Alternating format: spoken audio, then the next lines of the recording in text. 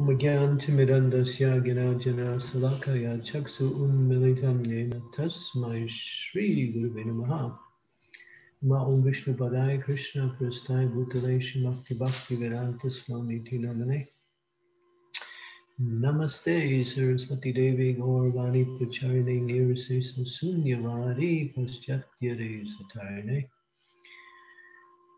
Vanchakalpatarupascha Kripasindu Peva Patitanam Bhavanebhyo Vaishnavebhyo Namo Namaha. Jai Sri Krishna Chaitanya Prabhu Nityananda Shri Advaita Gadadhar Sivasadi Gaur Bhaktivinoda Hare Krishna Krishna Krishna Hare Hare Hare Rama Rama Rama Hare Hare.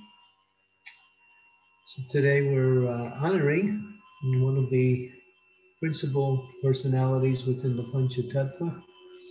Of course, they're all principal, but this is Sri Advaita Acarya. He is the Supreme Personality of Godhead, manifesting himself as a devotee of Lord Chaitanya.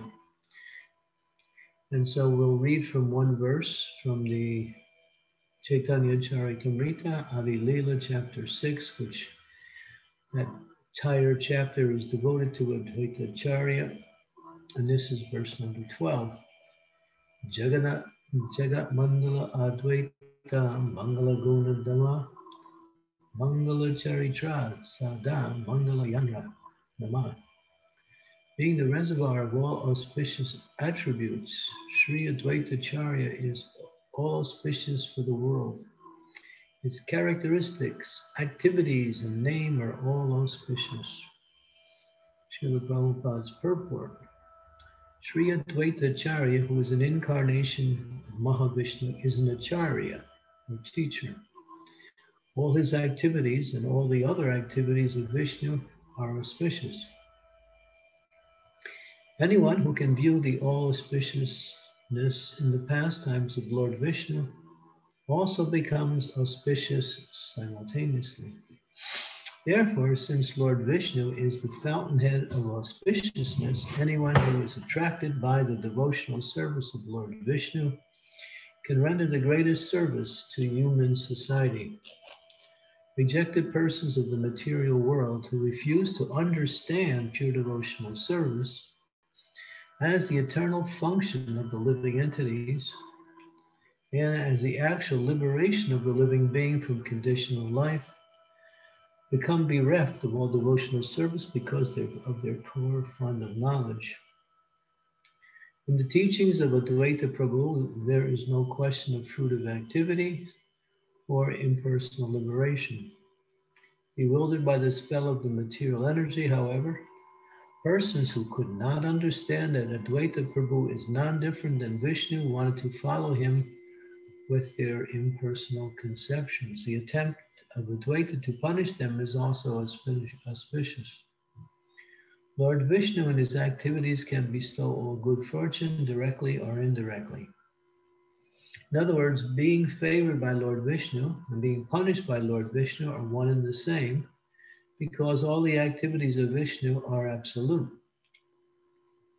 According to some, Mangala was another name of Advaita Prabhu.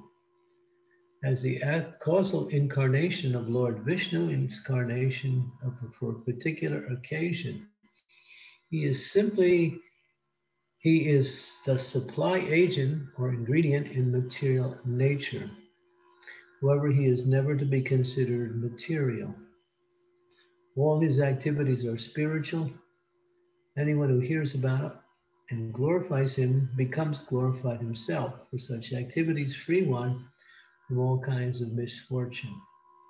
One should not invest any material contamination or impersonalism in the Vishnu form.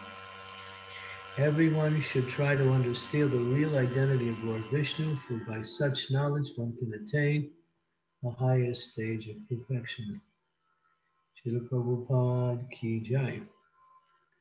So here, one thing, don't go bouncing around, just leave it the way it was. Keep it where it was. Yeah. I'll tell you when to move it because I need the purport for the presentation. Okay, Guru Maharaj, thank you. Mangala, here it says, all his activities are spiritual. He is the supply agent or ingredient in material nature. So this is a very, when we say hard to understand principle, what does it mean supply agent or ingredient in the material nature?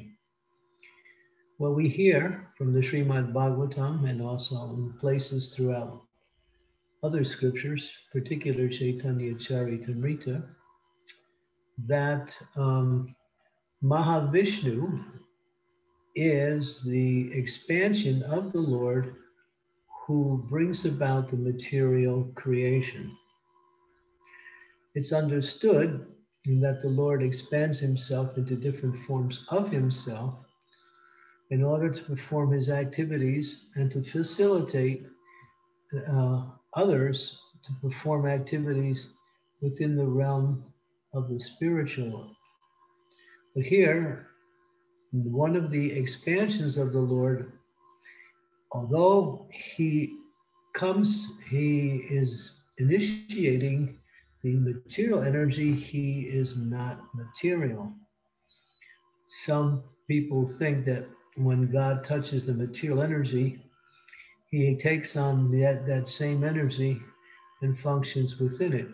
But this is also just some speculation, which is completely contrary to the actual principle that the Lord creates the material energy through his different energies, but never touches the material energy.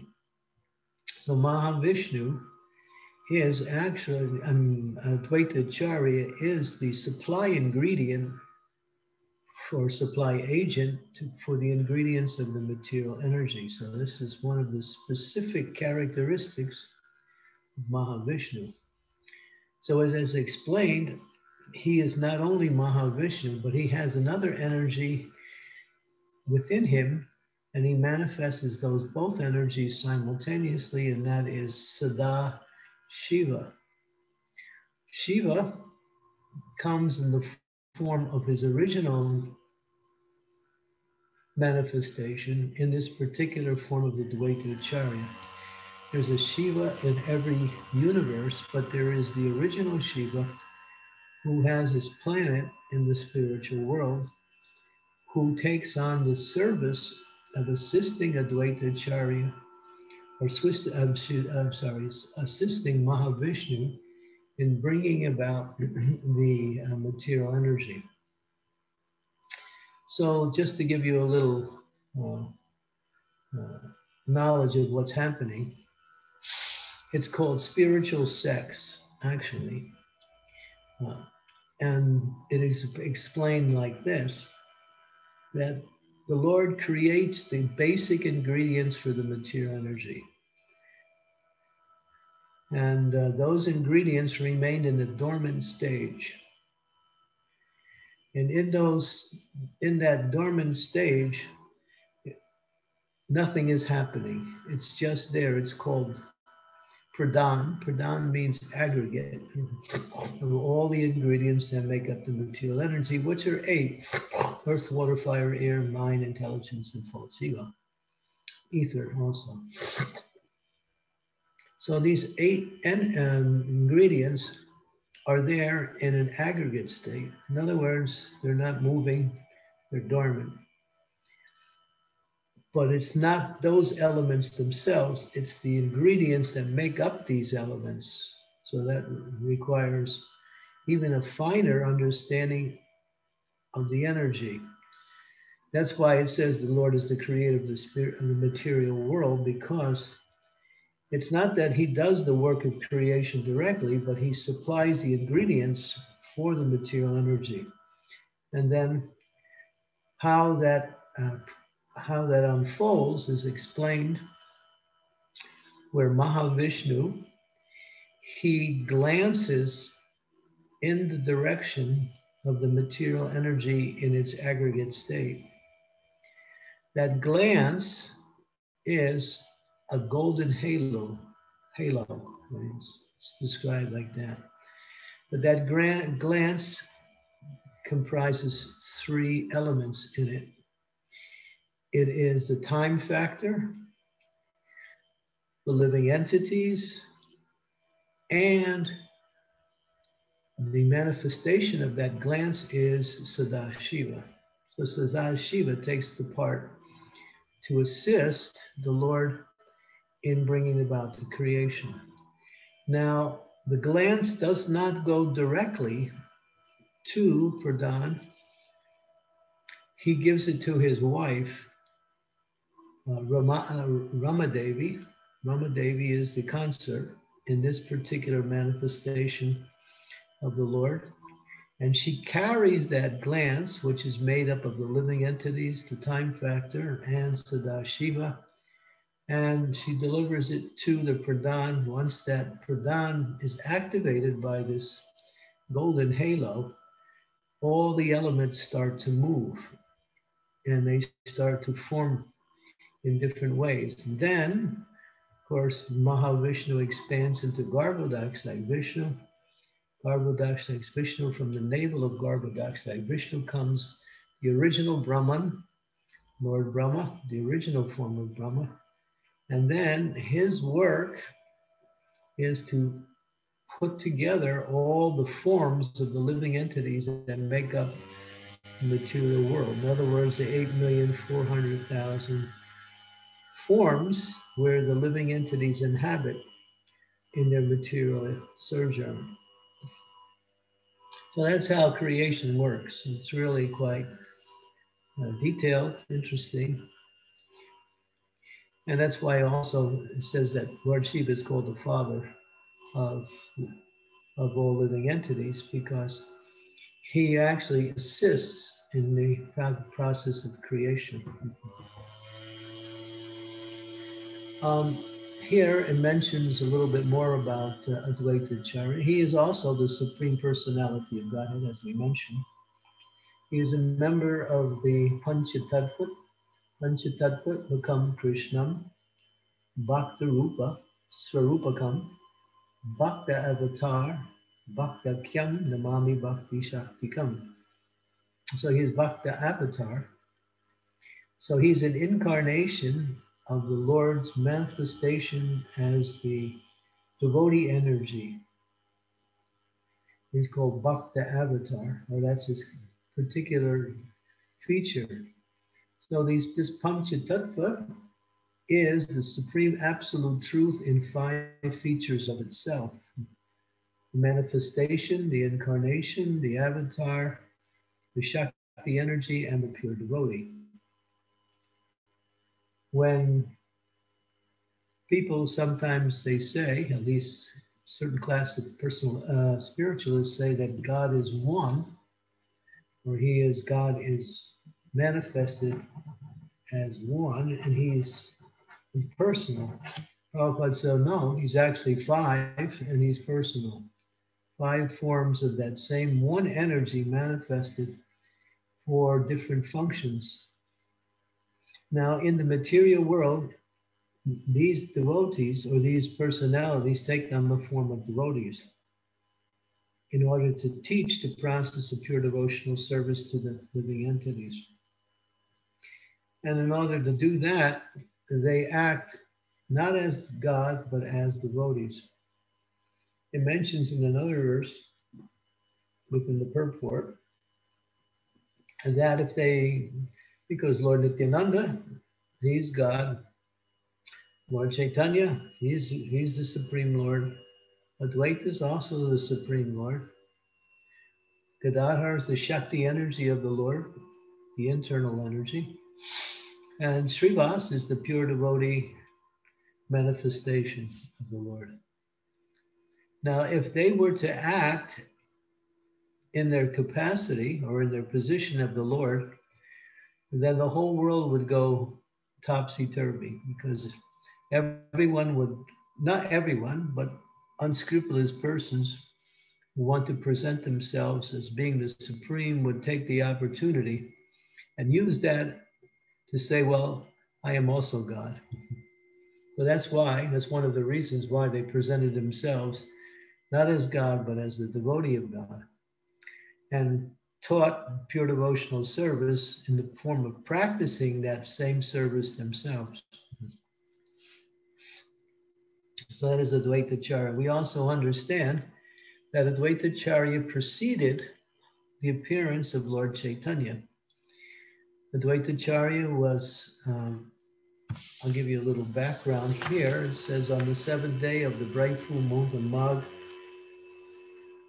from the womb of Nabi Devi and his father, Kubera Pandit, both of them, a beautiful Brahmin child was born. And it mentions that he was given the name Mangala at the time, and later also he was known as Kamalaksa. And the residents of Navagram came to see the beautiful child. And so this is how his appearance was on the 7th day of the bright full moon of Magh. Lord Chaitanya was born in 1486, or appeared in 1486. At that time, Advaita Acharya was 52 years old when the Lord had appeared. Before the advent of Lord Chaitanya, in the area of Navadvip, which was a bastion of scholastic activity and some devotional activity, but mostly it was worship of the demigods, Shaktas, Smartas, ritualistic Brahmins, various types of spirituality that was more or less mixed with the desire for material gain. Advaita Acharya was respected as a great Brahmin at that time, but in his mood as the Supreme Personality of Godhead, he was also feeling very unhappy when he would see how people were wasting their lives simply trying to increase their material gain through spiritual activities. And this is pretty common. Even today, we find people take up spiritual life for material gain. But spiritual life is about awakening our love for the Supreme Personality of Godhead, not using spiritual worship or various forms of spiritual worship in order to have better material facilities or to enjoy the material world in a better way. That's not the purpose of spirituality. That is mixed devotional service. There is some devotion there, but because it's mixed, it doesn't satisfy the heart. So vai pumsam paro dharma, ito bhakti ahoksaje, ahoituki apriyata yayatma suprasidati. That when devotional service is free from personal motivation and it's offered continuously, then it satisfies the self. Only then. So Advaita Acharya was feeling angry for what he was seeing. There was very few devotees and most people were worshipping various types of devas. It describes in the Chaitanya Bhagavat what the atmosphere was in Navadvip before the appearance of Lord Chaitanya. And Advaita Acharya became disgusted, and it even says that he felt like taking out his chakra, because he is the Supreme Lord, and just killing everybody. But he understood that wasn't the solution. The solution was to give people a chance by bringing about the Supreme Personality of Godhead, Sri Chaitanya Mahaprabhu, to personally deliver all the living entities. So Advaita Acharya was very concerned, so he performed this worship. He would go down to the banks of the Ganga in a certain place every day, set up an altar with shalagram shilas, and with Ganga water, flowers, tulsi leaves, and sandalwood paste, he would chant mantras and call in a very loud voice for the Lord to appear. And then this worship went on. It says, therefore, it says, one of the reasons why Chaitanya Mahaprabhu appeared, wants to satisfy the request of Advaita Acharya. Because, as we mentioned, he is also Sadashiva, and Shiva is the compassionate nature. He's always concerned that the living entities are worshiping the Supreme Lord and making progress in that way. So Shiva is very compassionate, and therefore he is exhibiting that compassion by wanting to bring the Supreme Lord down so he could perform activities which will uplift the conditioned souls. So that's described, and then of course it mentions that the Lord did come.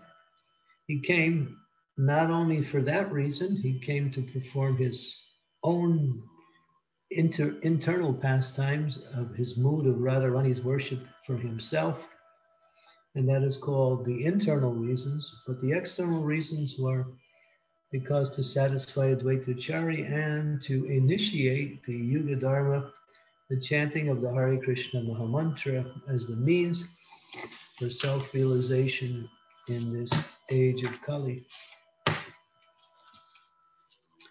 And of course the Lord appeared, and then there was many, many wonderful pastimes centered around that. One of the interesting features between Chaitanya Mahaprabhu and Sri Advaita Acharya is the Sri Chaitanya Mahaprabhu knew completely who Advaita Acharya was, both being older and being the Supreme Lord himself. Lord Chaitanya always gave respects to Advaita Acharya, which would cause Advaita Acharya to become unhappy. He was always wanting to respect the Lord and not receive respect from Mahaprabhu. And this was causing him great anguish, thinking, I want to worship him. He will not accept any worship from me. He worships me as the Lord. How can I change that? And this is an interesting point because he's also teaching us, the conditioned souls, that the desire to serve and to worship is the highest form of expression that the living entity can attain to, as opposed to the conditioned expression where people in general, especially in the material world, want to be worshipped. People want some prestige, some worship, some recognition, some glorification. And this is the nature of the conditioned soul. And people will do various things in order to bring about that. But in spiritual life, which is real life, because the nature of the living entity is completely spiritual, the soul wants to serve and wants to glorify the Lord, and that is its ultimate success, and that is its ultimate happiness. So Advaita Acharya was also teaching that to serve and to worship is better than being worshipped and being served. And more desirable, that's the word, more desirable. And so it's mentioned that one of Advaita Acharya's assistants, whose name was Kamalakanta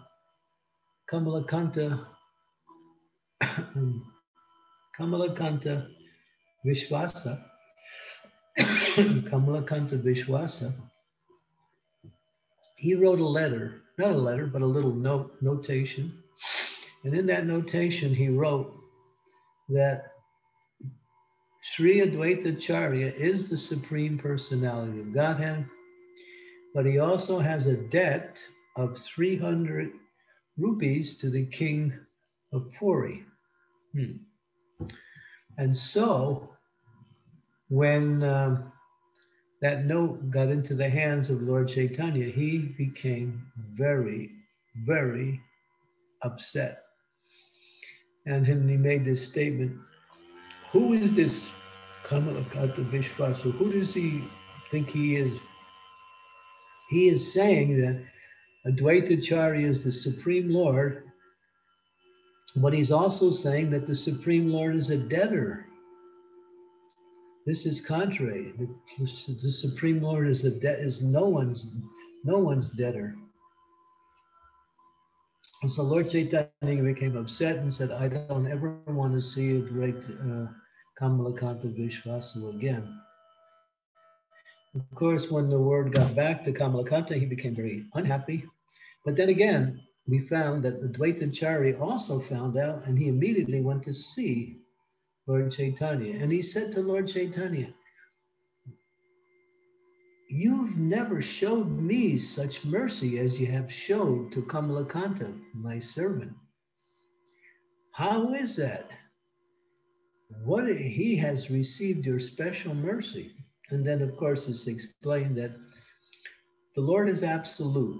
And this is an important point to understand. Whether he chastises someone or he praises someone, because he is absolute, there is no difference. No difference in the sense that he works only, or he acts only for the benefit of the living entity. So if he chastises someone, punishes someone, it's for their benefit. If he glorifies them, it's for their benefit.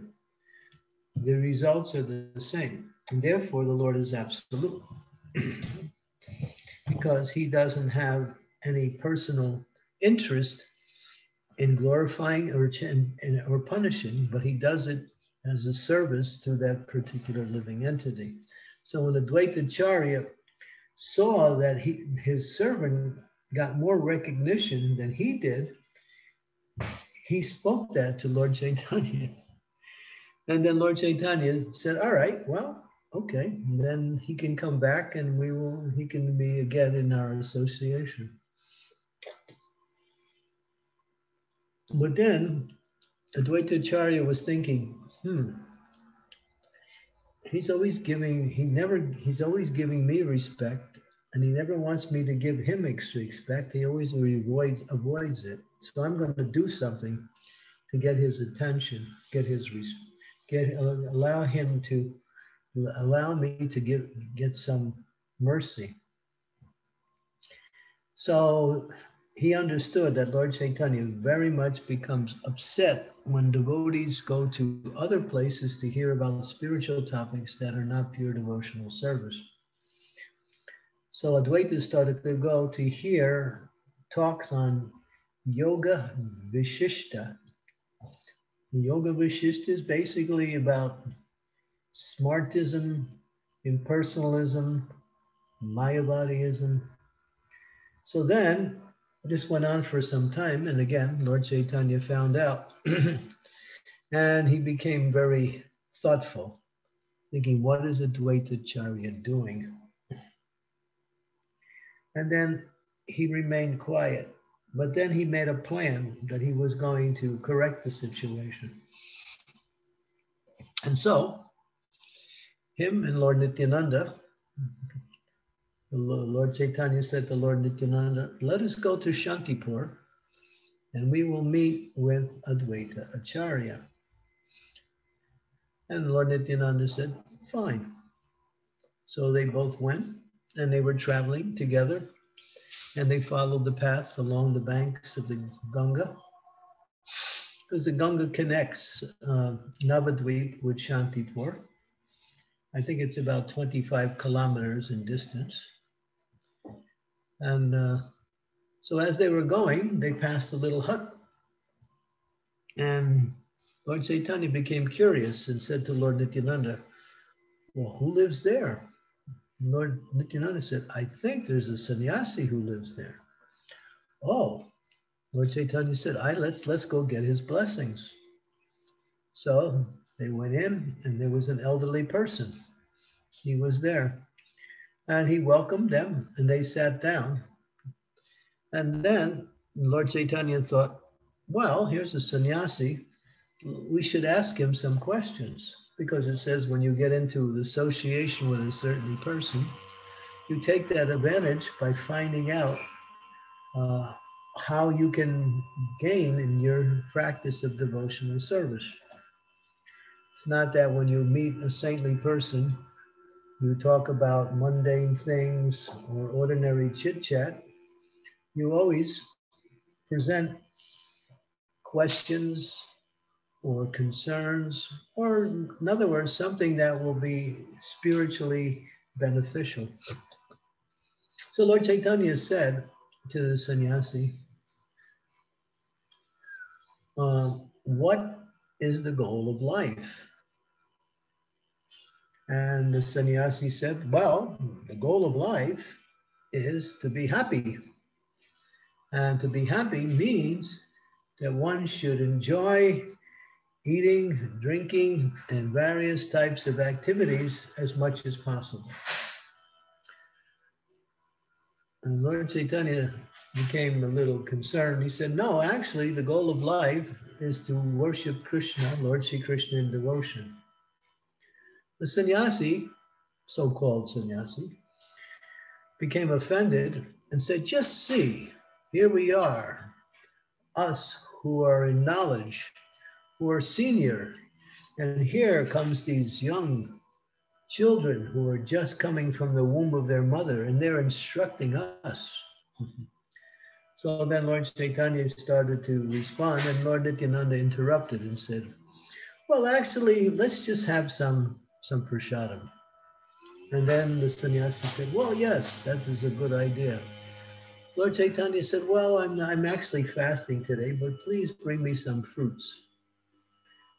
So the sannyasi went back into the other room, and he came out with some foodstuffs. And then actually, it's mentioned that he didn't bring it out, but his wife brought it out. He was a grihastha sannyasi, which is, there's no such thing, of course. In other words, he was pretentious. He wasn't a real sannyasi. And so his wife brought it out. And then Lord Chaitanya said, well, actually, I'll just take a little. But then the sannyasi said, would you like some bliss? Bliss. Some happiness. And Lord Chaitanya looked at Lord Nityananda and said, what does he mean by bliss? Lord Nityananda said he wants to know if you want some wine. Lord Chaitanya looked at Lord Nityananda and said, let's go. So they both got up and ran out of the place, and then immediately, with all their clothes on, they jumped into the Ganga.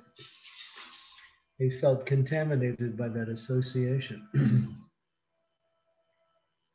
After some time, they continued their trek along the Ganga, and finally they arrived at the house of Advaita Acarya. Advaita Acarya was there with his good wife, Sita Thakurani, and Haridas Thakur was also there. Of course, we also know that it wasn't simply the prayers of Advaita Acarya that brought Lord Chaitanya. It was a combined effort between Haridas Thakur and Advaita Acarya. Haridas Thakur was intensely chanting the holy names of the Lord, the Hare Krishna Maha Mantra, and praying at the same time for the Lord to descend. And of course, Haridas Thakur, Mukunda, Srivas Thakur, Advaita Acarya, they were all there before the appearance of Lord Chaitanya.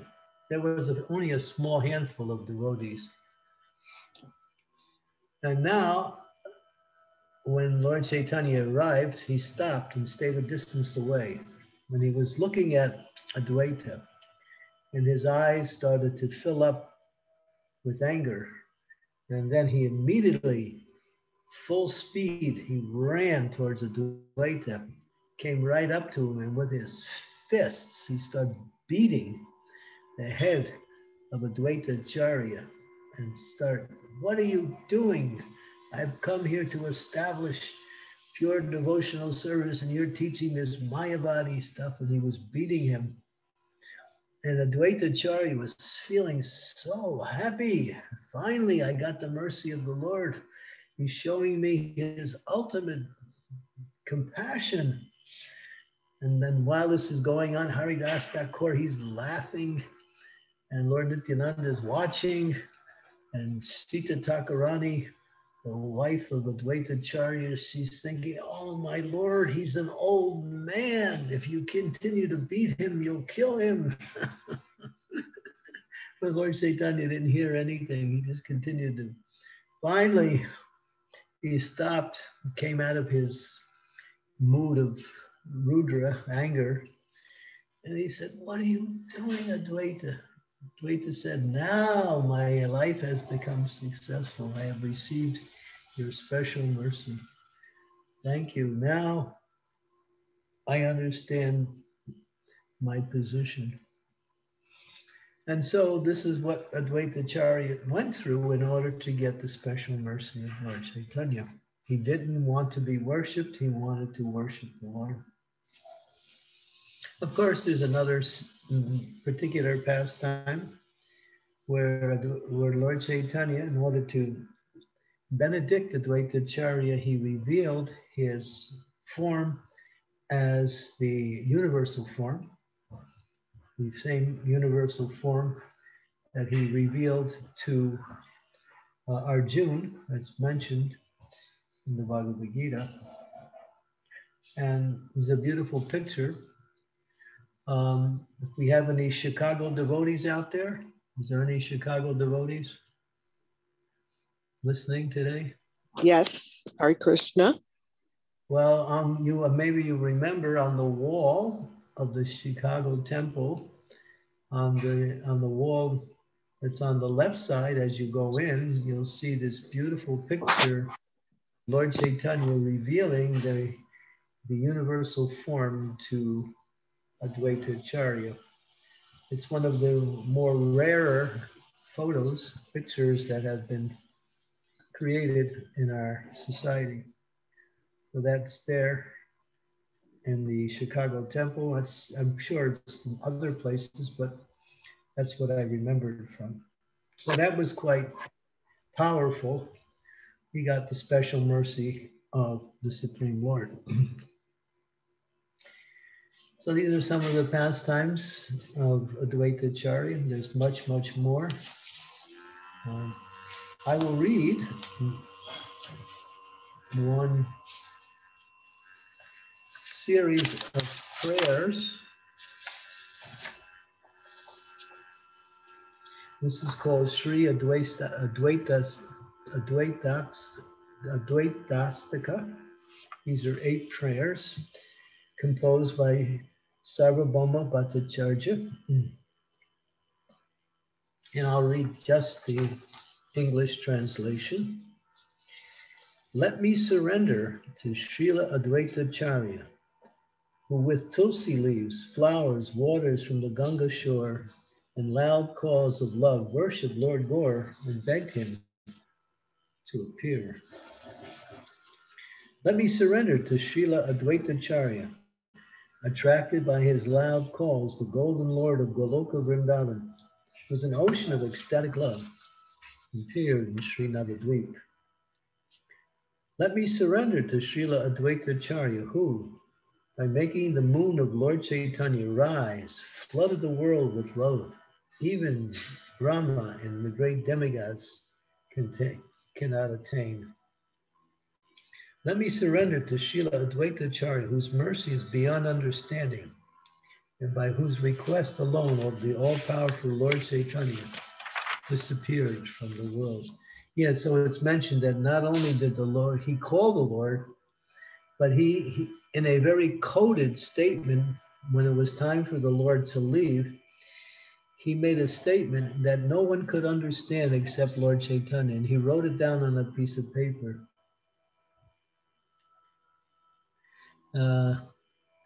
The people are now fully satisfied because in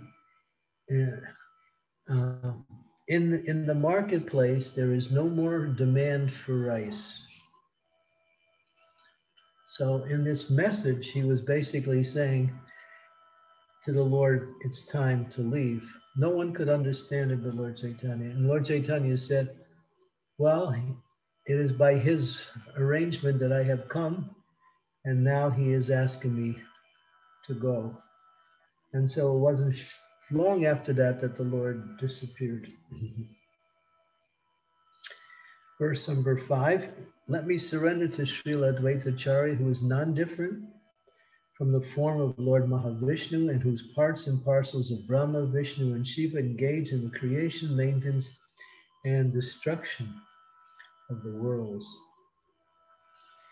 Let me surrender to Srila Advaita Acarya, who is worshipped by all, who is attained only by devotional service, and who, as is heard in a certain Vedic literature, because he is Lord Shiva's shelter, has a name and glory like Lord Shiva's.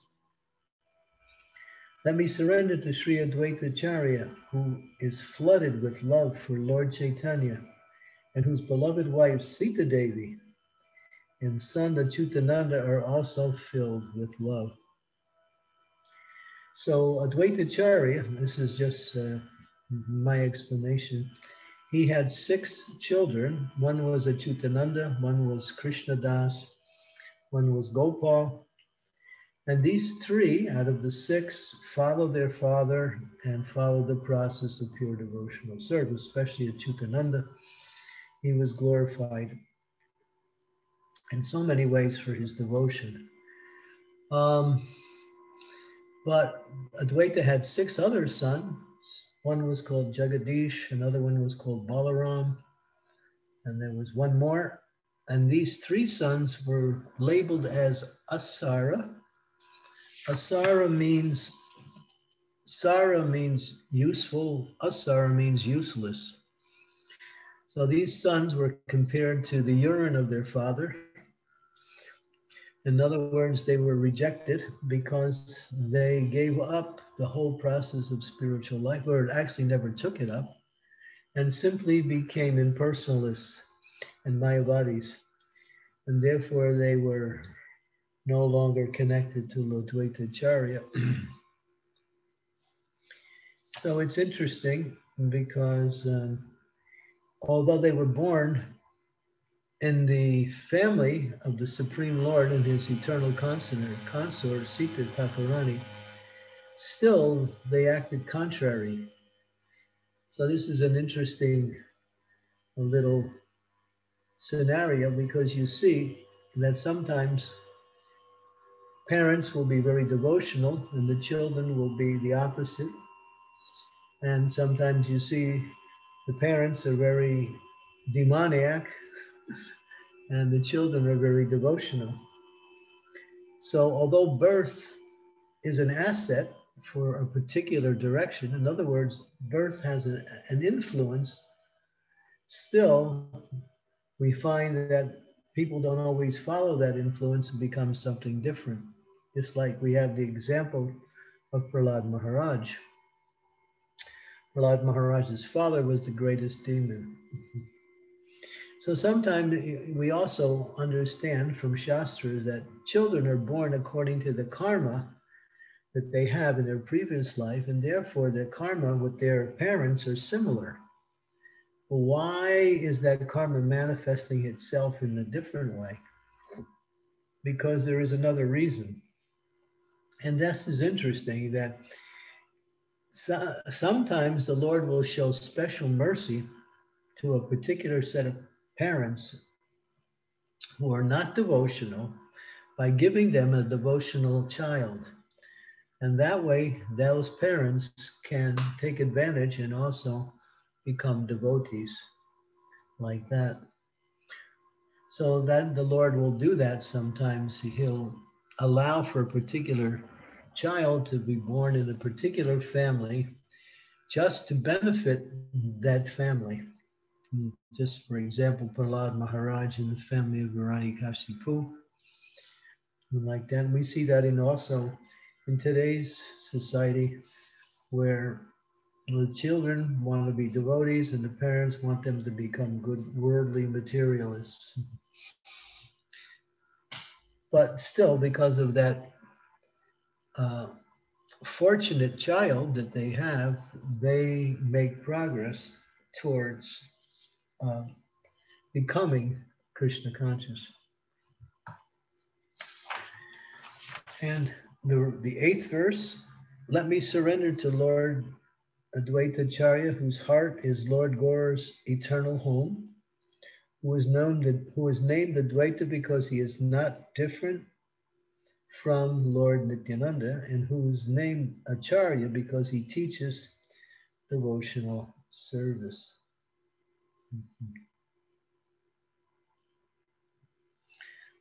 There's a one beautiful pastime in the house of Advaita Acharya, where Advaita Acharya, when Lord Chaitanya, after he took sannyas, no, I think it was on his way, this is on his way to Vrindavan.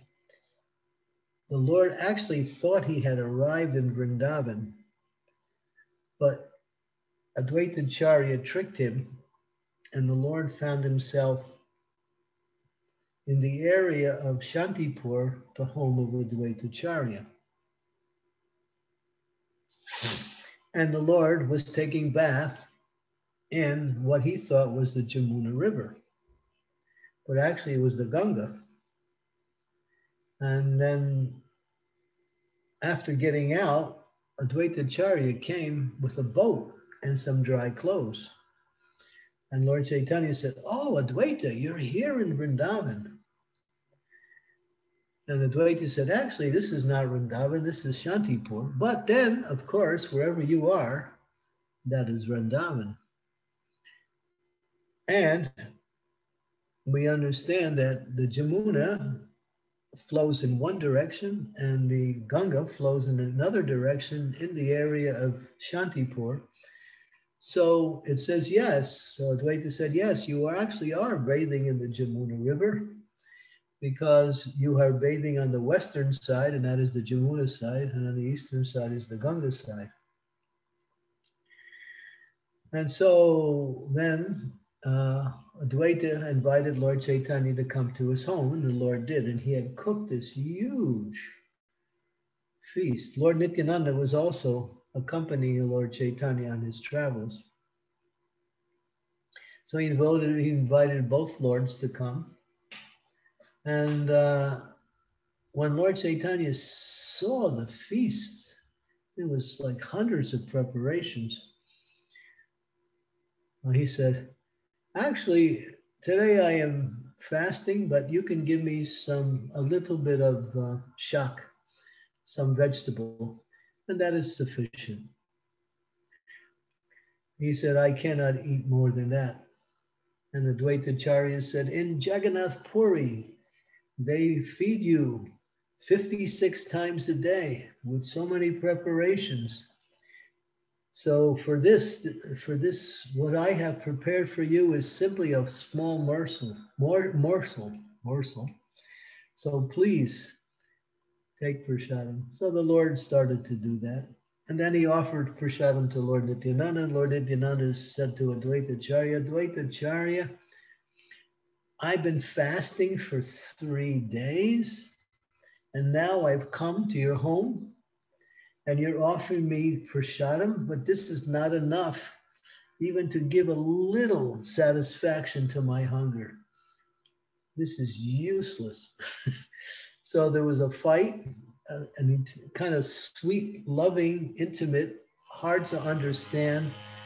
Better not to take anyone's side within this fight, because it says that they fought amongst themselves, and Lord Nityananda, when he was offered the rice, he picked the rice up and he threw it on the ground, and some of the rice kernels bounced and hit Lord Advaita Acharya on his leg and stuck to his leg, and Advaita Acharya started to dance in ecstasy, being hit by the thrown rice of Lord Nityananda.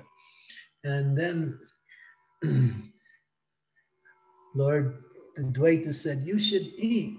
And he said, "You are simply a bogus, you are simply an attached householder." And then Advaita Acharya said, "You're you're a reject Paramahansa. So they were arguing, but they're arguing, and it looked like they were disagreeing with each other. But for those of you who read this pastime, the Acharyas give a caution that don't take anyone's side in this pastime, because it's a loving exchange between two exalted personalities, and no one can really understand what is actually going on. And that's also instructive. Sometimes we may try to judge what is happening with great souls, but a lot of times it's simply our mental speculation, and that can cause us to commit offenses. That's why it says one should not find fault with great souls. Even if there is an apparent fault, it shouldn't be seen in that way. And of course, later on, Lord Chaitanya honored the feast, and then he stayed there for 3 months. After 3 months, he decided to leave. And when he was leaving, Advaita Acarya followed him and said, "No, you cannot leave." And though the Lord came back and stayed for an extra week at the house of Advaita Acarya, and every day, as is described in that particular section of the Chaitanya Charitamrita in chapter 13, I believe it is, it describes that throughout the whole day, they would simply discuss philosophical teachings of the tattva and lila of Lord Krishna in Vrindavan. And in the evening time, they would perform kirtan for many, many hours. And Prabhupada also writes in one purport that we should adopt this in each and every one of our temples. Every one of our temples around the world should adopt having 3 hours of Harinam Sankirtan, Kirtan within the temples. And he wrote that in this purport describing this particular pastime. So that went on the time when Lord Chaitanya there. They were always discussing Lord Krishna's pastimes, and either that or having kirtan or honoring nice prasadam.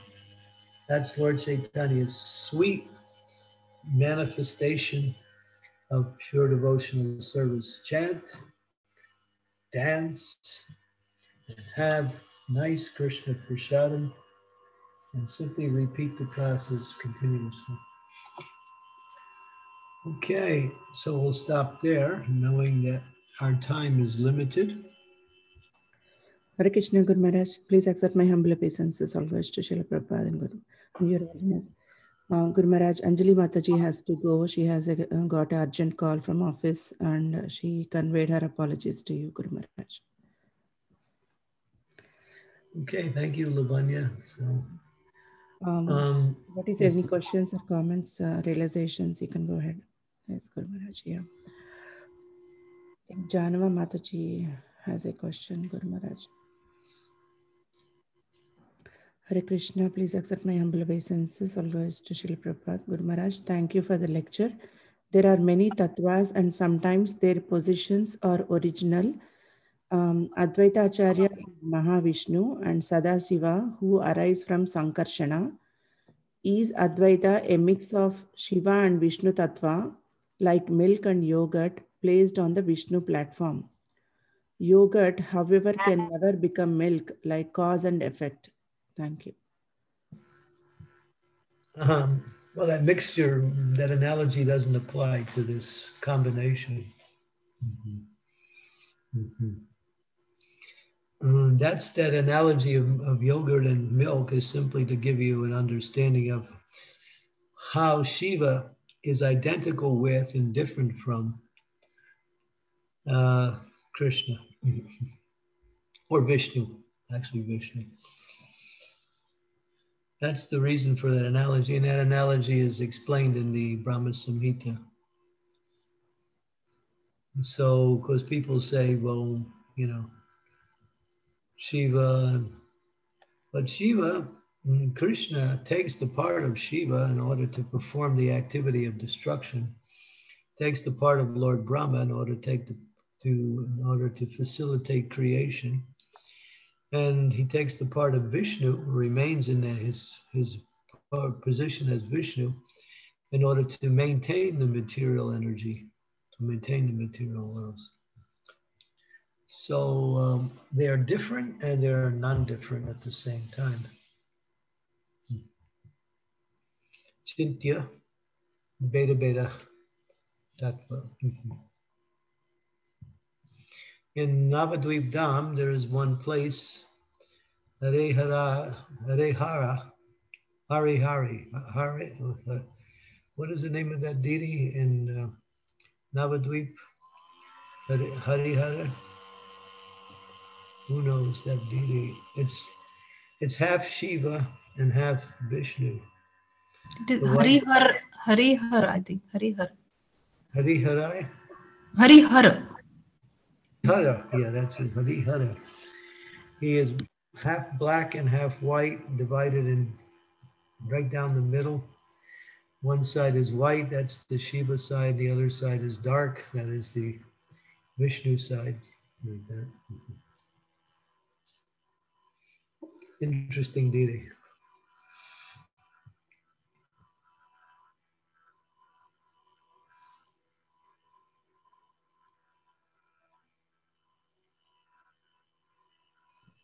Thank you, Guru Maharaj.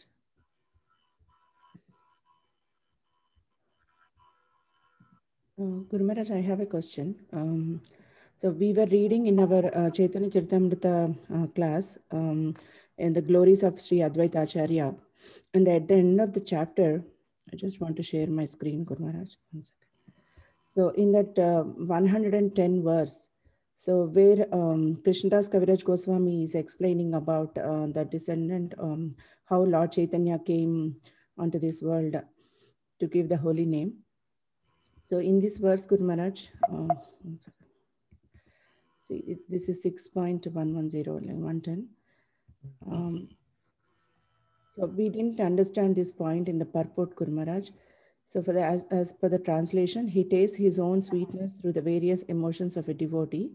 I have formerly explained this conclusion. So in purport, Lord Chaitanya, who is known as Sri Gaurahari, is complete in relishing all the different mellows, namely neutrality, servitorship, fraternity, parental affection, and conjugal love. By accepting the ecstasy of different grades of devotees, he is complete in relishing all the mellows of these relationships. So we couldn't understand how Lord Chaitanya is manifesting in all these different types of rasas, like neutrality, servitorship, fraternity, all that. Well, if you go through the pastimes, you'll find that he has relationships with his devotees in these different mellows. They're there, just like with Jagannatha Pandit. He's in the conjugal relationship with, what is it, with, I think, what's his name? Not Sarvabhauma Bhattacharya, but Ramananda Roy. He's in the, I think, in a friendship relationship. So the Lord, this is interesting because it's quite hard to understand this. In fact, it's very difficult.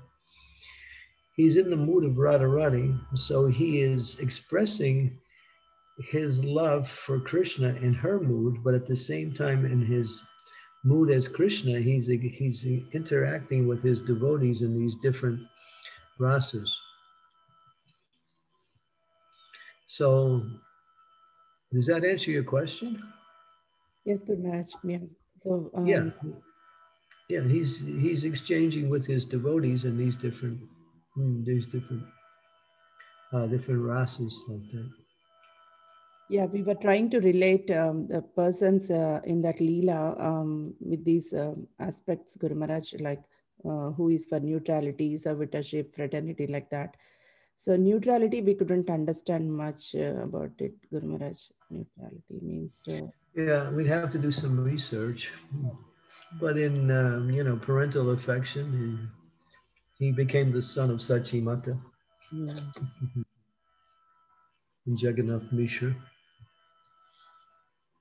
Okay. He developed friendships with some devotees. Neutrality. Neutrality is understood in two ways. One is love without service. That is by not serving, actively serving, one is showing love towards the object. For instance, when you take darshan of the deities in the temple, and you're there and you're admiring the beauty of the deity, you're admiring the glory of the deity's presence, that is the mood of neutrality. Admiration without active service.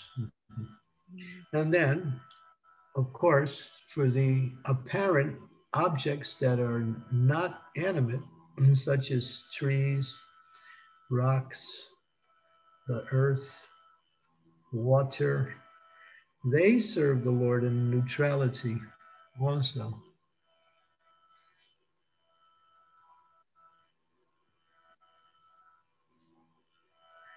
So, but then again, on another level, the neutral rasa is also there for the impersonalists. The impersonalists don't serve the Lord, but they have an admiration for the Lord as being the Lord. So that's their connection with the Lord, is neutrality. So you might say, Prakasananda Saraswati, who Lord Chaitanya converted,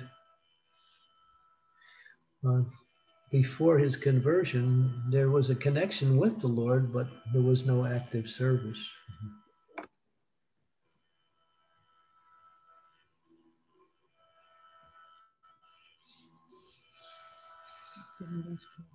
So you'd have to do a little, survey through the scriptures to see how the Lord interacted with different devotees. That's good, Maharaj. Yeah, maybe in further readings, it will be there, Guru Maharaj. Yeah. You're mostly interested with neutrality. Is that the question? Yes, Maharaj. Yeah, because remaining things, servitorship, fraternity, we could understand through the devotees, as you mentioned, the names like Ramananda Raj, Jagannath, and all that. But neutrality, we were wondering, like, who will be that, like, who is serving in that mode. Well, there's people who saw Lord Chaitanya who were attracted to him, but never offered any service. Mm-hmm. That's neutrality. Mm-hmm. Thank you very much. Now it's made clear. Yeah, clearly. Yeah.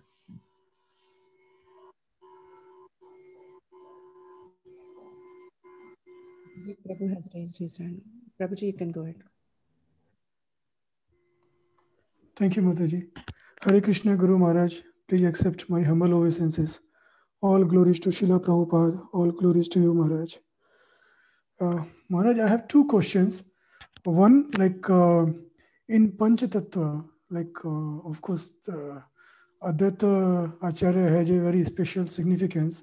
And I feel that when we are chanting holy name, especially japa, then at that time should we meditate that the way Advaita Acharya prayed Lord Chaitanya to appear for several years. Similarly, like through our japa, we can have that mercy in our heart from Chaitanya Mahaprabhu. Should that be the meditation, or is that the... You're asking the Lord to come? His mercy to come, so I can like do more and more service. And yeah, that's nice.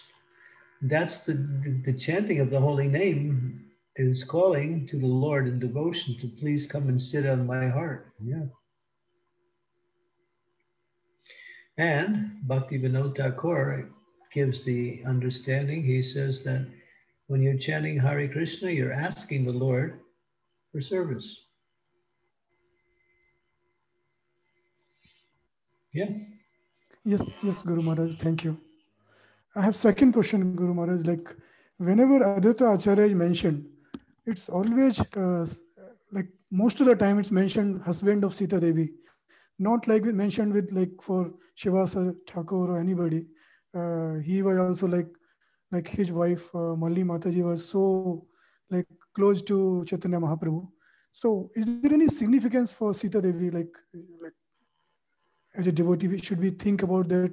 Like some special like Sita Thakurani? yes, Guru Maharaj. Well, what is the question? So, like in when we are addressing anybody, any other acharya, normally they are not addressed by their wife like husband. That in for Advaita Acharya, it's always mentioned as husband of Sita Devi. Even in the Advaita Ashtakam, even in that Shri Krishna Chaitanya Daya Karo More, in that also it's mentioned like husband of Sita Devi. So, is there any significance of like why like he only is mentioned in most of the prayers as just husband of Sita Devi, Mataji? Well, he's mentioned in other ways too, not only that way. It's just a way to glorify him. It's just a way to glorify his wife. That's all. When you connect someone with someone else who is great, that's one way of glorifying. When you connect the moon to this, when you connect the sky to the sky becomes glorious. When you connect one person to another person who is glorious, they both become glorious.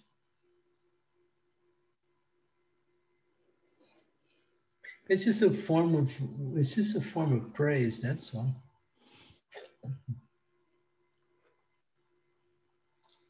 Sure. Thanks, Guru Maharaj. Thank you. Yeah. Sita Thakurani is not an ordinary personality.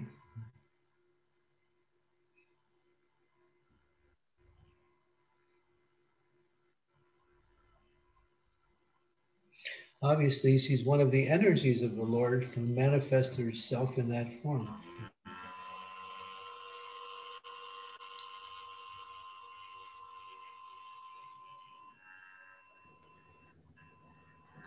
Thank you, Guru Maharaj. Hare Krishna.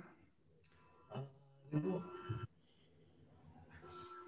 humble obeisances, Guru Maharaj. All glories to Srila Prabhupada. All glories to your holiness.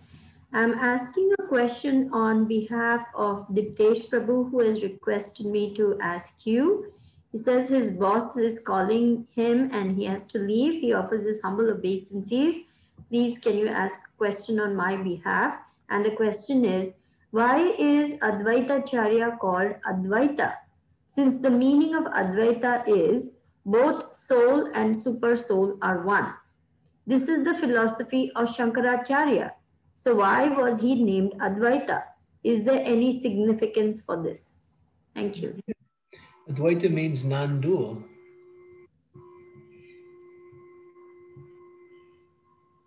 One. He is the one Supreme Lord. Advaita.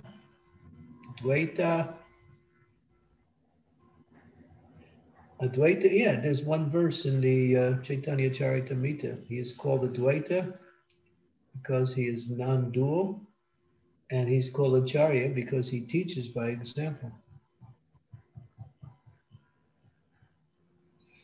He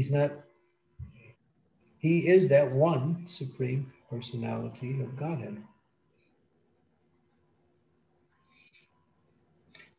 It's in the Chaitanya Charitamrita somewhere where his name is mentioned. It might be mentioned in the same chapter, maybe at the beginning of the chapter, in chapter number 6. If you can find the verse, it just says clearly he's called Advaita because he is non-dual. Okay, I will convey that to him, Guru Maharaj. Thank you so much. Best of you to research the verse. The verse goes, he is known as Advaita because he is non-dual. He is known as Acharya because he teaches by example. If you can find that verse, that's the essence of the whole verse. I'll look at it, Guru Maharaj. Thank you so much. Archana City, you have question? Yes, Guru Maharaj, Hare Krishna. Please accept my humble obeisances. All glories to Srila Prabhupada. Guru Maharaj, I liked all the pastimes and the pastime that you told about Advaita Acharya having 6 sons. Some of them were devotees, Vaishnavas, and some were Mayavadis. I have heard this a tiny bit here and there. So, did Advaita Acharya say that, the Mayavadi children are no more my children? Like he did not consider them as children anymore. The terminology used to describe them is called asara. Sara means useful and asara means useless. So they are described as useless sons of Advaita. We don't hear anything about them. It's just mentioned. Prabhupada gets into it and he uses that as a comparison to what happened in the Gaudiya Math when the Gaudiya Math didn't follow Lord Bhakti Siddhanta Saraswati. They became asara. And then he uses that, the pastime or the family of Advaita to kind of explain what it means to be asara, that they had the opportunity, but they went the other way. So,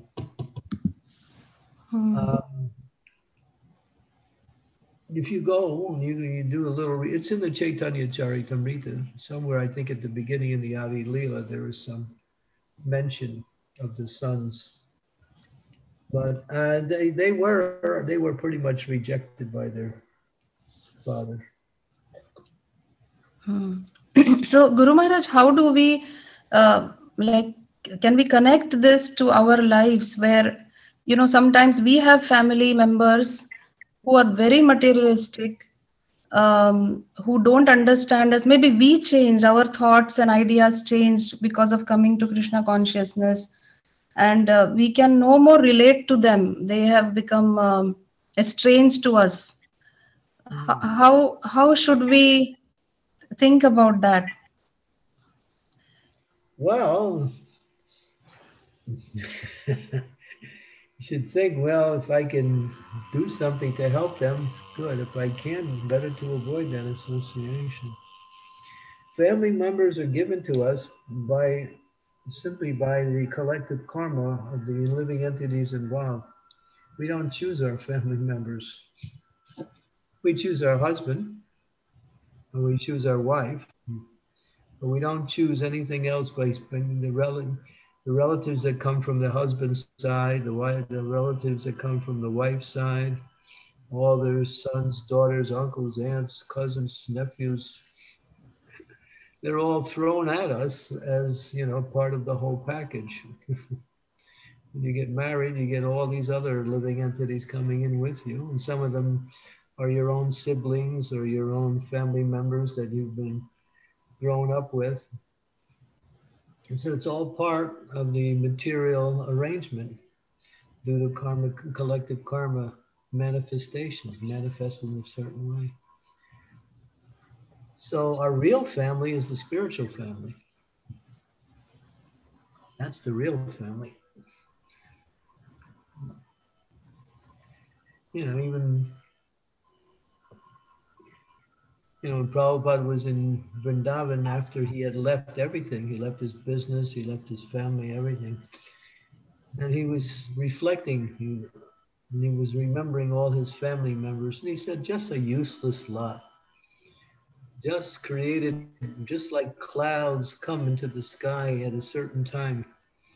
And then after some time, the wind blows the clouds away and the clouds are no longer present. So we come in contact with our family members for a certain sojourn in a particular time period in our life, and then we move on. So we don't really put much faith in that kind of relationship, because if they can come up, if we can bring them towards Krishna, because that's the goal of life. And it's not that we're better than them, but they don't know the goal of life. The goal of life is to love and serve the Lord, and that is the purpose of human life. They haven't understood that. If we have an opportunity, and we should take some opportunity to try to enlighten them in that way, in different ways, we can present different ways to try to change them or make them more favorable. If they're favorable, that's fine. Even if they're not actively engaged in devotional service, if they're favorable, that's good.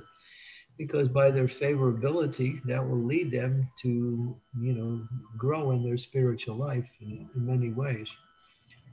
But if they are, if they take issue or find fault with us because of our lifestyle, then we just avoid that 100%.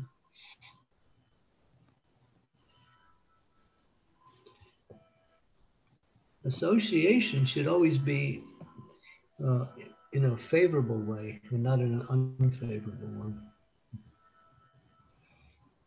If you know it's going to be unfavorable, you avoid it.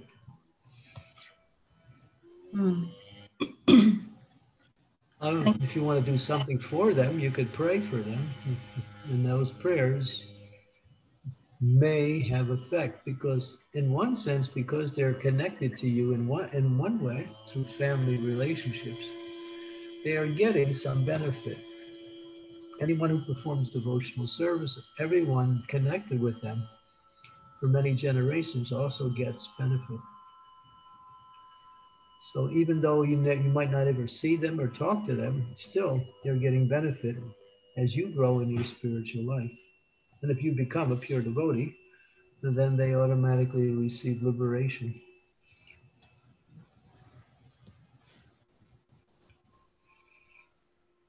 Thank you, Guru Maharaj. Thank you so much. Yeah, this family thing can really become a mind, cause a lot of difficulties within the mind.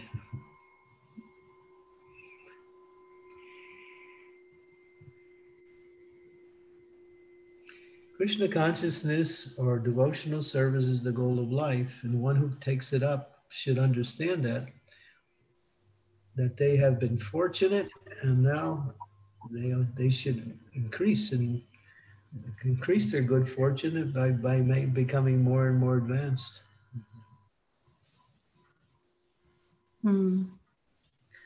You found the verse, Sri Devi. Good. Thank you, Archana. Does that help? Yes, Guru Maharaj. It helps very much. Thank you. Yeah, what can we do? We find ourselves in these situations.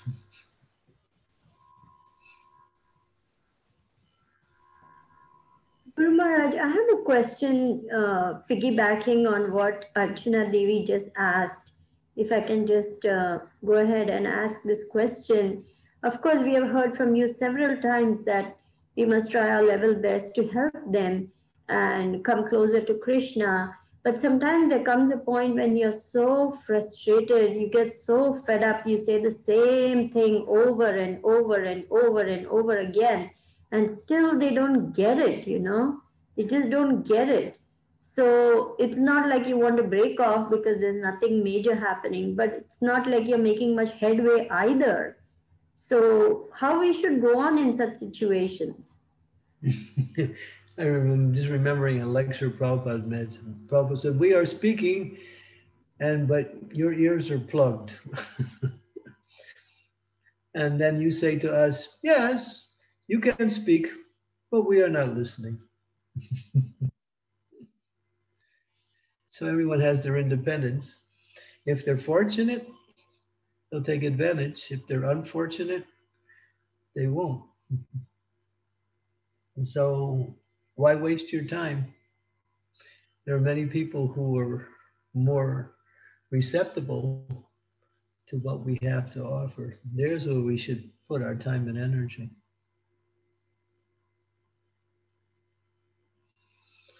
Family life is, is just thrown together by a series of karma, that's all. You get connected with this person because of some similar karma. That's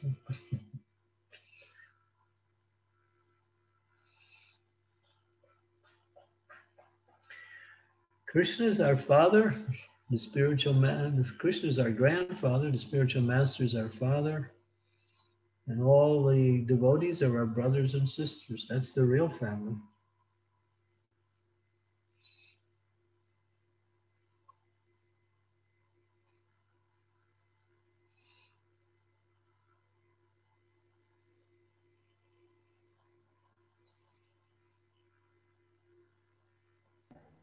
Yes, Guru Maharaj. I think building relationships within our God family and strengthening our devotee community is really key for our breaking away from unproductive, draining, depleting relationships. Yeah, exactly. Exactly. That's the point. Build your relationships with devotees, and then you won't be so much, unhappy about these relationships that have come by way of, material ties.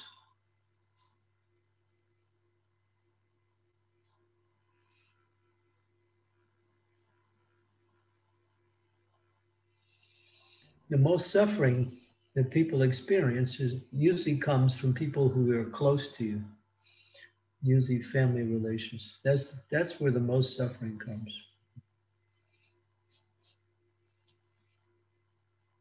That's a fact.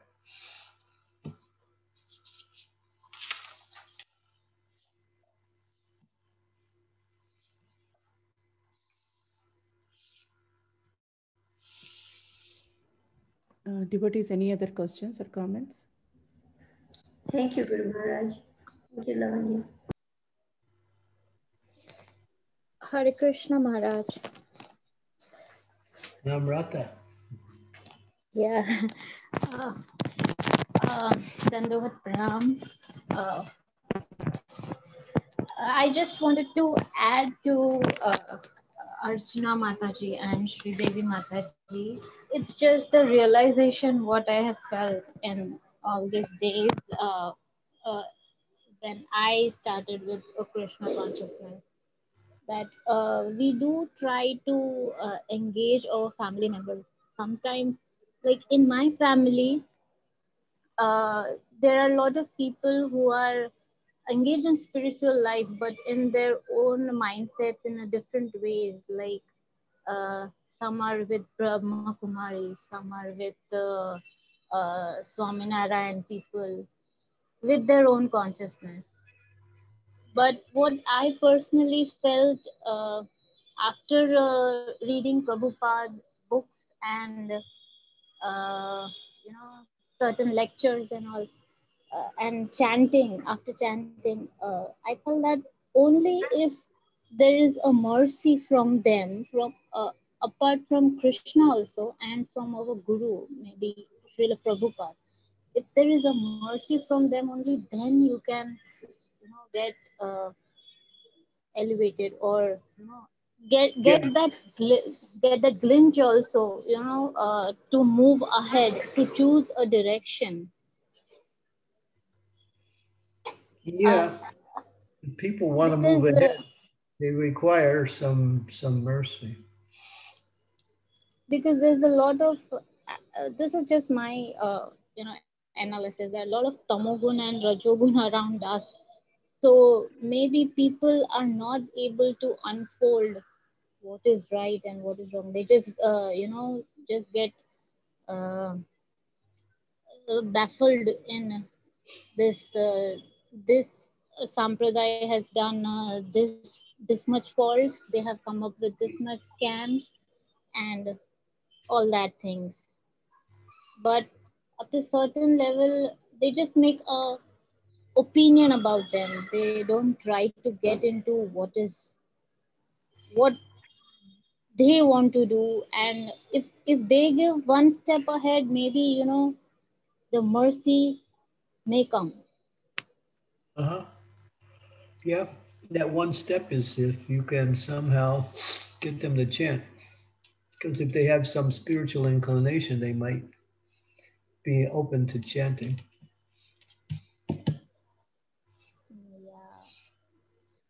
Yeah, thank you. That's what I just wanted to share. Thank you, Maharaj. Thank you. Okay, so, all right, so we'll move on and finish our session with japa. Tomorrow is Bhishmastami. It's the appearance day or the glorification day. Not the appearance day, but it's the, you might say it's the day we honor Grandfather Bhishma Dev. So that will be with the devotees in Charlotte.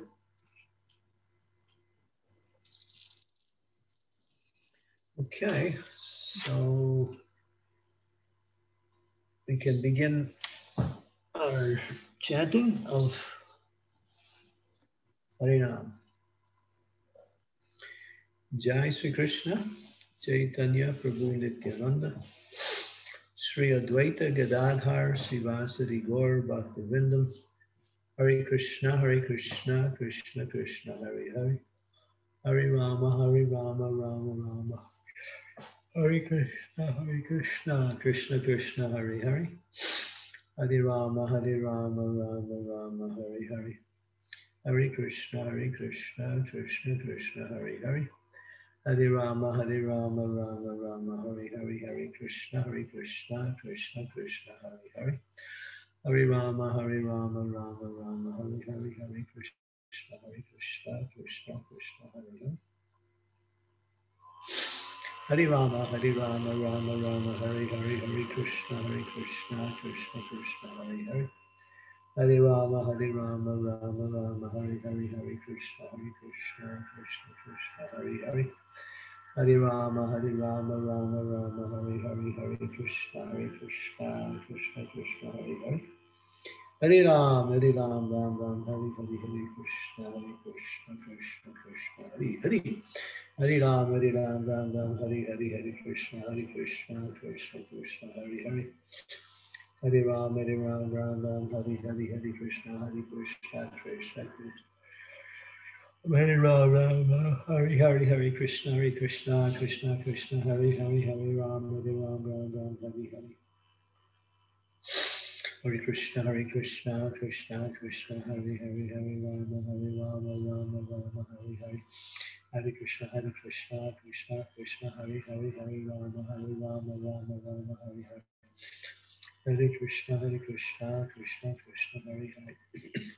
Hare Rama, Rama Hare Hare. Hare Krishna, Krishna Krishna, Hare Hare. Hare Hare, Hare Rama, Rama Hare Hare. Hare Krishna, Krishna Krishna, Hare Hare, Hare Rama, Hare Hare.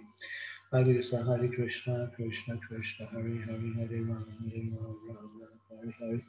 Krishna, Krishna, Hare Hare. Hare Rama, Hare Hare. Hare Krishna, Krishna Hare Hare, Hare Rama, Hare Hare. Hare Krishna, Krishna Hare Hare. Hare Rama, Rama, Hare Hare, Hare Krishna, Krishna Hare Hare.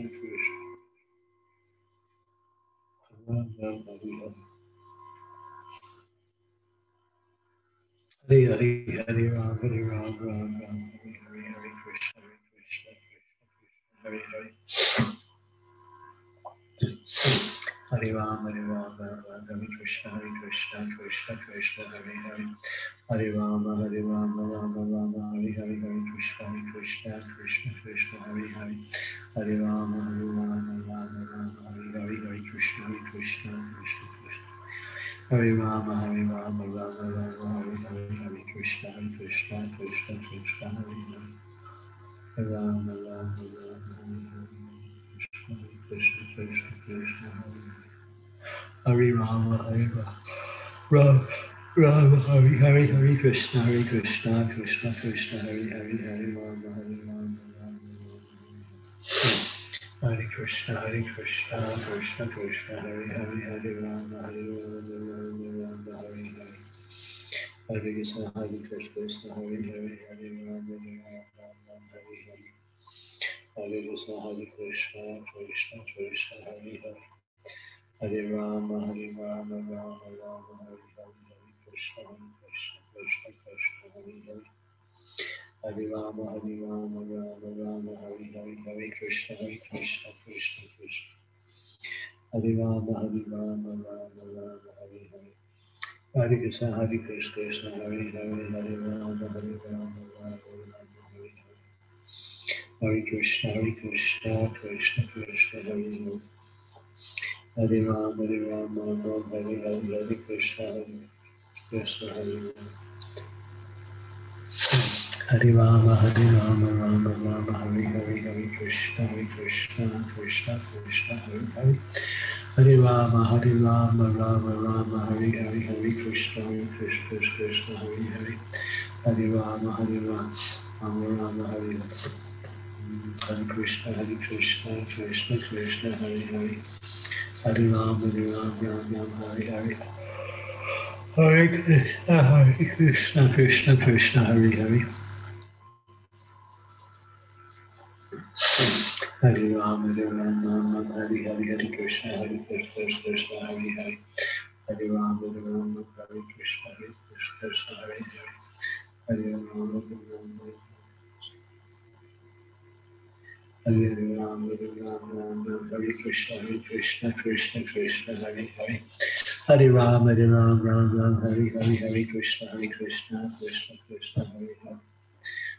Rama, Hare Krishna, Hare Hare. Hare Rama, Hare Hare. Hare Krishna, Hare Hare. Hare Krishna, Krishna, Hare Hare. Hare Rama, Hare Hare. Hare Krishna, Krishna, Hare Hare. Hare Rama, Rama, Hare Hare. Hare Krishna, Krishna, Hare Hare. Hare Rama, Hare Krishna, Hare Hare. Hare Rama, Krishna, Hare Hare. Hare Rama, Rama, Hare Hare. Hare Krishna, Krishna, Hare Hare. Hare Rama, Rama, Hare Hare. Hare Krishna, Krishna, Hare Hare. Hare Rama, Hare Krishna, Hare Rama, Hare Krishna, Hare Hare. Hare Krishna, Krishna, Hare Hare. Hare Rama, Rama, Hare Hare. Hare Krishna, Krishna, Hare Hare. Hare Rama, Hare Krishna, Hare Hare. Hare Rama, Hare Krishna, Krishna, Hare Hare. Hare Rama, Hare Krishna, Hare Krishna.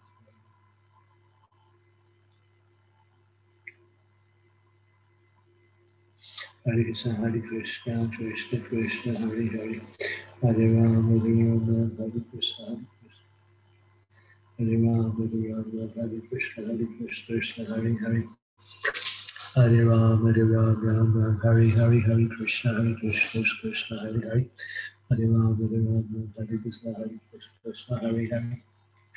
Hare Rama, Rama, Hare Hare. Hare Krishna, Krishna, Hare Hare. Hare Rama, Hare Hare. Hare Krishna, Krishna, Hare Hare. Hare Rama, Hare Hare. Hare Krishna, Krishna, Hare Hare. Hare Rama, Hare Krishna, Krishna. Hare Rama. Oh, Hare Rama, Rama, Hare Hare. Hare Krishna, Krishna, Krishna, Hare Hare. Hare Rama, Hare Krishna, Hare Hare. Hare Rama, Hare Krishna, Krishna, Hare Hare. Hare Rama, Hare Krishna, Krishna, Hare Hare.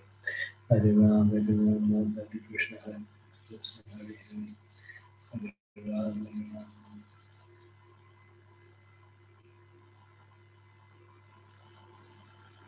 Hare Krishna, Krishna Hare Rama, Hare Krishna, Krishna Krishna, Hare Hare. Hare Rama, Hare Krishna, Krishna Krishna, Hare Hare. Hare Rama, Hare Krishna, Hare Hare. Hare Rama, Hare Krishna, Krishna Krishna, Krishna Krishna, Hare Hare. Hare Rama, Rama Rama, Hare Hare, Hare Krishna, Krishna, Hare Hare. Rama, Hare Krishna, Krishna, Hare Hare. Rama, Hare Krishna, Hare Krishna, Hare Rama. Hare Hare, Hare Rama, Rama.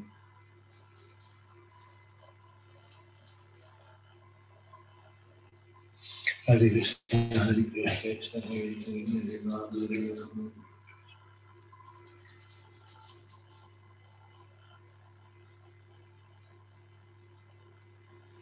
Hare Krishna, Hare Krishna.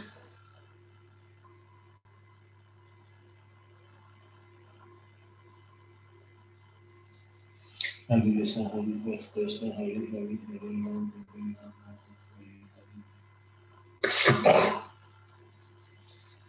Hare Hare, Hare Rama, Hare Krishna, Hare Hare, Hare Rama, Hare Hare. Hare Krishna, Krishna Krishna, Hare Hare. Hare Rama, Hare Hare. Srila Prabhupada ki jai. Gaur Premanande, Hare Hare Bo. Thank you very much. We have to go. We'll see you all soon. Have a good day. Keep healthy. Get a lot of exercise. And for those of you who are early day, it's fasting till noon. And those of you who are later day, have nice prasad. Thank you, Guru Maharaj. Hare Krishna. Thank you, Guru Maharaj. Hare Krishna. Thank you, Maharaj. Hare